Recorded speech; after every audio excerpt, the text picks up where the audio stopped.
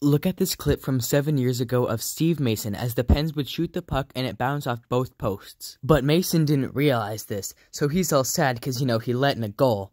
But little does he know, it didn't go in. So he starts to drink his water. But then he realizes. Luckily, the play was stopped. This clip alone was really weird to me, and it got me thinking.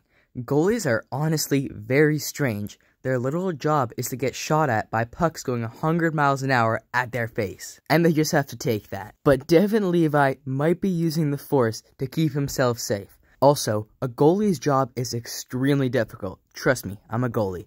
But seriously, how are you supposed to stop this play? Or the Michigan for that matter. Players are just way too incredibly skilled nowadays. But sometimes it doesn't always take skill to score a goal, because a lucky bounce can go your way, and this video just pains me.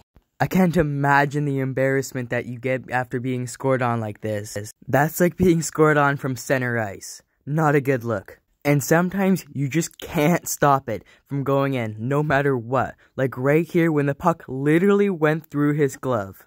Or on this 3-on-0, what is a goalie supposed to do? Oh, wait. He missed. That is almost as embarrassing as letting a bad goal in, but not as embarrassing as you not subscribing.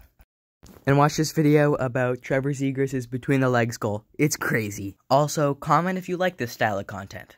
It's really fun to make.